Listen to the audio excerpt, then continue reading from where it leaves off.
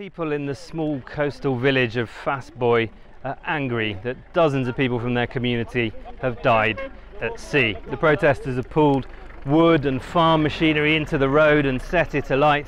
This is the first of several burning roadblocks along this road leading all the way down to the landing stage on the Atlantic Ocean, where more than a month ago a small wooden boat set sail with about 100 people on board. It was about 2 days ago when that boat was spotted by a Spanish fishing vessel adrift about 300 kilometers off the island of Sal, part of the Cape Verde Islands. That prompted a rescue operation by Cape Verde's Coast Guard, which is about 600 kilometers into the Atlantic Ocean from here. And the Coast Guard says that they rescued about 40 survivors. They said they found several dead bodies on board the boat, and dozens more of the people who were thought to be on board are missing.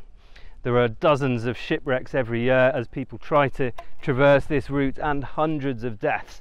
Cape Verde is seen as a gateway to the Spanish Canary Islands. Spain is part of the European Union, so people see this as a possible route to a better and safer life.